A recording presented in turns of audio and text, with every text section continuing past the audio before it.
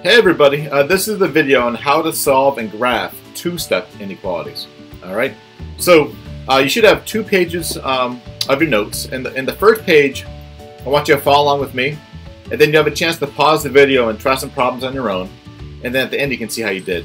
Alright, so take a look at the first problem here. We have 4 times a number plus 1 is less than 45. Alright, now you solve this inequality just like you would an equation. Okay, so first we want to take away the constant, right? So we're going to take away 1 from both sides.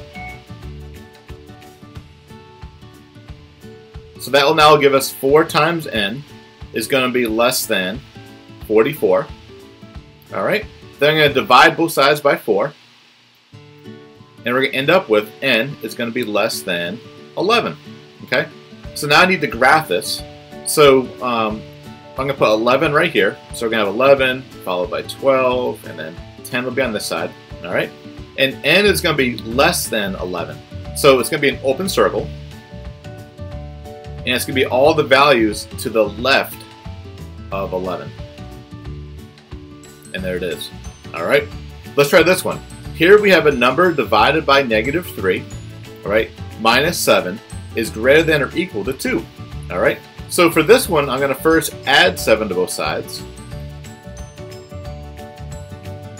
And that's going to result a number divided by -3 is going to be greater than or equal to 9. All right. Now I'm going to multiply both sides by a -3. And that's going to give us n is greater than or equal to -27. But I'm not done, and this is why. Remember that there's that golden rule with inequalities where if you multiply or divide both sides of the inequality by a negative, you have to flip the sign. Okay, so this is going to actually end up as n, instead of being greater than or equal to -27, it's going to be less than or equal to -27. And there's our solution. All right, so now to graph this, I'm going to put -27 right here. All right, because we're talking about negatives, -26 it's going to be here, and -28 will be on this side, right? And we're going to have n is less than or equal to -27. So it's going to be a closed circle because -27 could be one of our choices.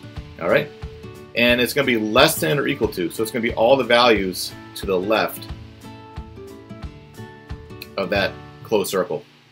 All right, so why don't you pause the video and try the your turn now problems, and then when you're done, hit play and you can see how you did. All right, good luck.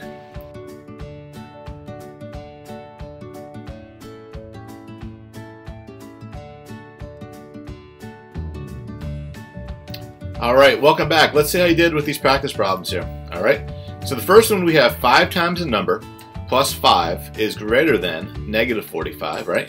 So step 1, I'm going to take away 5 from both sides, and that's going to give us 5 times n is greater than -50. Careful with your negatives, right? -45 minus 5 gives you -50. And then I'm going to divide both sides by 5. And that's going to end up with n is going to be greater than -10. Alright, so to graph this, I'm going to put -10 right here. And -9 will be to the right, followed by -8, and so on. And -11 will be on the left-hand side, right? And -12. So n is going to be greater than -10. So this is going to be an open circle. And it's going to be all the values to the right of the open circle. Alright. The second one, you have 6 times a number minus 16 is greater than or equal to 2. Alright. So for this one, I'm going to first add 16 to both sides. And that will give us 6 times a number is greater than or equal to 18. All right, and then I'm going to now divide both sides by 6. And that's going to leave us with n is going to be greater than or equal to, well, 18 divided by 6 is 3. And there we are. And now I'm going to put 3 right here in the middle. So 3, and then we're going to have 4 and 5 going this way. And then we're going to have 2, 1, and 0 going this way. And n is going to be greater than or equal to 3. So this is going to be a closed circle, right? And it's going to be going to the right of the closed circle. So any value to the right of 3, including 3, can be a solution to the above inequality. Alright, how'd you do?